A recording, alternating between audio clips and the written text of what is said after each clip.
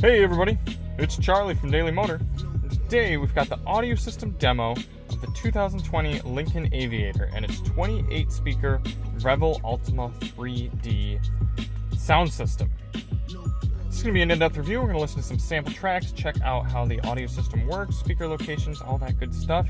Get out on the road, listen to those tracks while we're rolling. I'll give you my thoughts at the end. Before we get started, let's hop out, take a quick look at this vehicle. So this is the mid-size, well, I should say full-size Lincoln SUV. It's pretty much a Ford Explorer with all the Lincoln trimmings, and they've done a pretty good job on it. So if you want to see more on the car, check out the links in the description to our full review and our highway fuel economy test. Also, if you could take a moment to hit that subscribe button. Like the video, helps us out a bunch, just have those marked. It would mean a lot. So this being the top dog system, we're dealing with a whole lot of speakers. So let's just go look at some speaker locations, because there are a lot of spots where there are multiple speakers under one grill. So you've got 1, 2, 3 speakers here at least. And then you've got a few speakers up here. Speakers on that side. You actually have a speaker right above the driver and passenger up in the ceiling. Then got door speaker, headrest up above speakers as well back here. And then third row,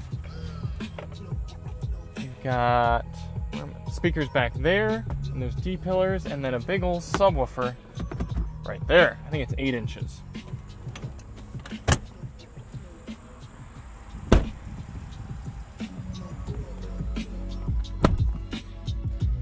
For audio inputs in the Aviator, you're dealing with standard AM, FM, Sirius XM satellite radio, Bluetooth with Android Auto and Apple CarPlay support, and USB-A and USB-C ports found right in here, actually. So what does that mean you're missing? Well, you don't have a 3.5mm auxiliary input jack, and you also don't have any CD or DVD players. Not all too surprising here in 2020, but it's still an omission nonetheless. For audio controls, you've got volume knob here, as well as volume controls and this toggle joystick thing on the steering wheel. Track selection, you've got steering wheel joystick as well, a manual tuning knob, and then touchscreen buttons. And we always do these sound system tests with all the audio settings set to their factory defaults. So we go in here, just double check, hit reset all. So in the Aviator, you've got your standard treble, mid-range, and bass, as well as front, rear, left, right, fader, and balance. So let's check those out now.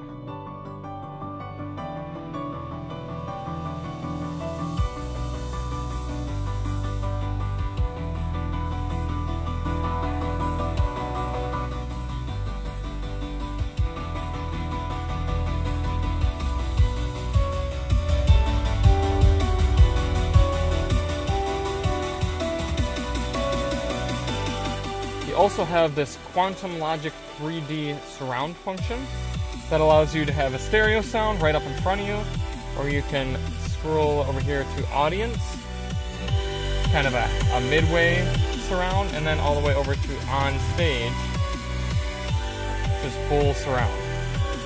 Now what I've noticed while testing this system is that everything sounds best in stereo. There's just a little bit of a loss that you get in the surround settings, which is kind of unfortunate because I tend to like surround settings. Other than that, you do have this Revel experience.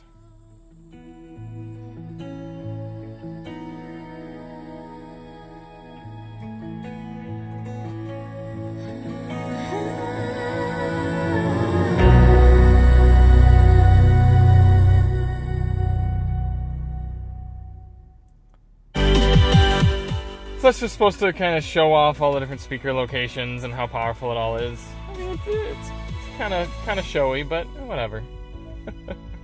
All right, let's get on the road.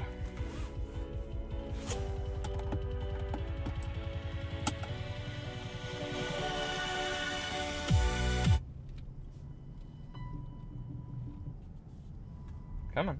There we go.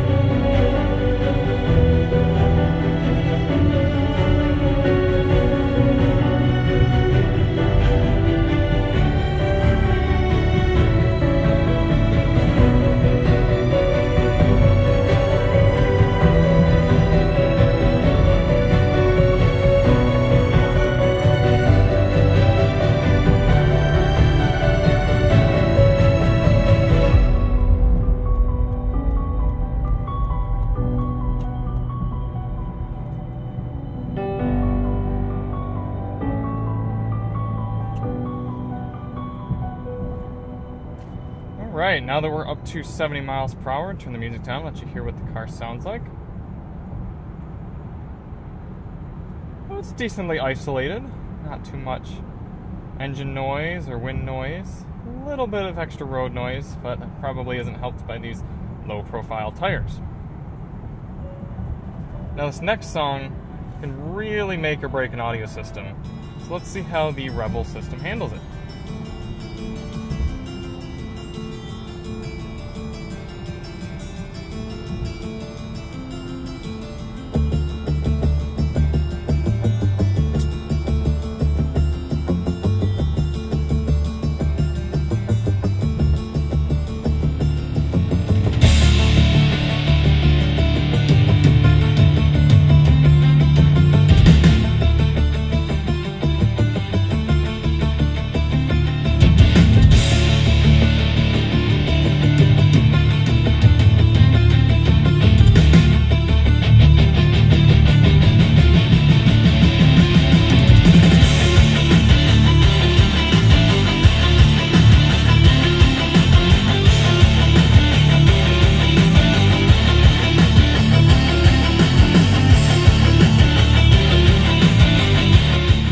So what I'm noticing with this song, and what I've noticed with a lot of other songs on the system, is there's a harshness in the upper mid-range, like middle to just upper mid-range.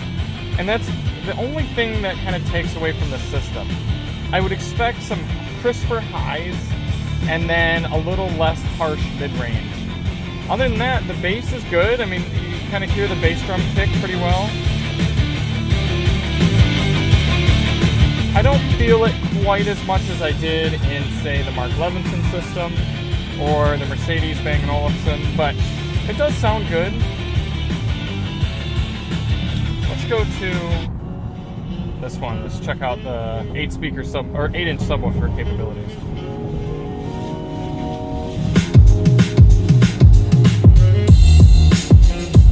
So I do have some mirror shaking going on. It's good to see.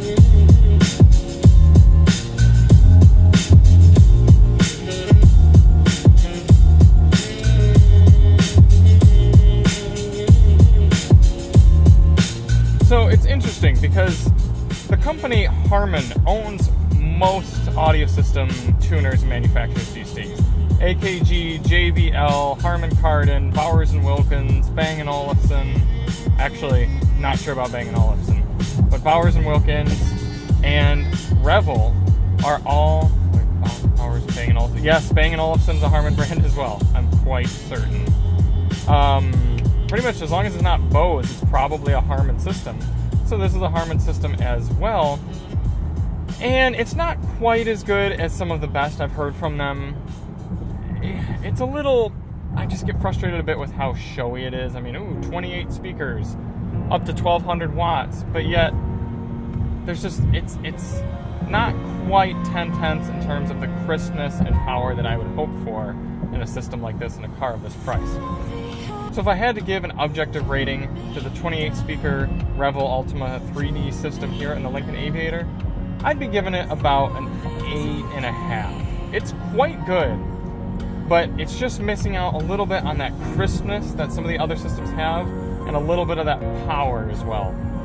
Now, subjectively speaking, $75,000 luxury SUV like this, I'm giving it about a 7.5 or an 8. The system works well, but it's not exactly, it's not as fancy and crisp feeling as some of its competitors. There's no center rotary knobs, you gotta reach up and use a touchscreen.